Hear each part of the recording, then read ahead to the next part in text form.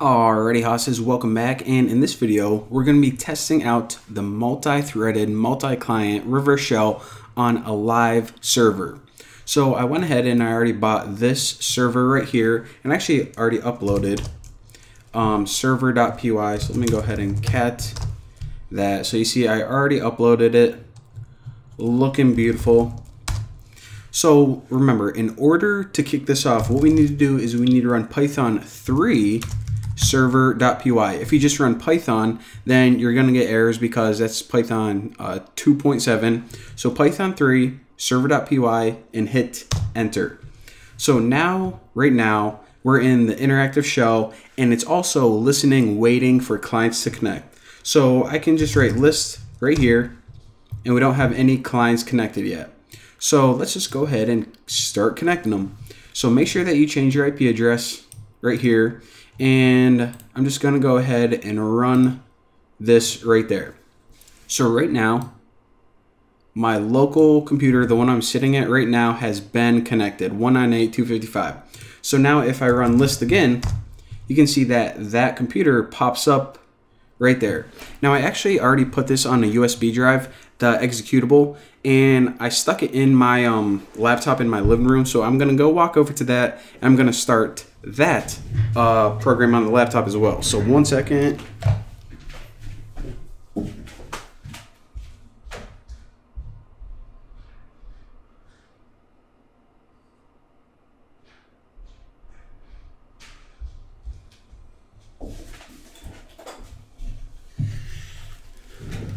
Alrighty, me mates, looking good. Alright, so you probably saw this pop up when I was in the living room. Connection established with 192.40.89.12. And the reason that this IP is different is because I have my VPN running on that laptop because I don't trust anyone. So now what I can do is I can just type list again and check it out. So we now have two targets or two clients. Me, or the computer I'm sitting at right now, and also this one, which is the laptop in my living room. So if I just go ahead and write select 0, then that says we are now connected to my computer, and I can just write like echo hey and echo tuna, and I can just move directories cd ... and look at what happens. So we can verify that it works. Hey, tuna, any command that we type runs on this computer. Now, I also want to show you guys that if you ever want to just go back and connect to another one, just write quit. And what that does is it breaks the loop. And if you write list, and let me go ahead and write list, refresh that. And what you should do is you should actually run it, or just wait a couple seconds and then run it again, because once you quit out of a current connection, then it's going to try to reconnect just the way that the program is set up. It does it all automatically.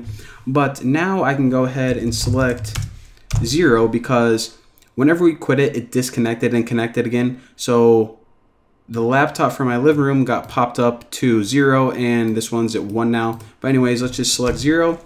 And we are now connected to the laptop in my living room. So if I just write like cd ... we see that, all right. So what I did is I actually stuck this on a USB drive. So if you guys are like, oh crap, I wanted to be able to access my friend's computer, but now I'm stuck in the USB drive that I gave him. So of course you can just run commands from here. But I mean, how do we access their hard drive? What we were trying to do. Well, all you have to do is if you go to cd c:, this is going to change your drive. So not your directory, but your drive. So it's going to move us into the hard drive, and check it out. So now if we do dir, we are now in my laptop, their hard drive. So I can go to, I don't know, cd users. And now I can go dir and check it out. So the laptop has two users, Kayla. Don't ask me why the name of the computer is Kayla. Don't want to talk about it. And yeah, there you go. So now you can run whatever commands you want to run, and that is how you make a multi-threaded, multi-client reverse shell in Python. Boom roasted, lightly toasted. Congratulations, we are done.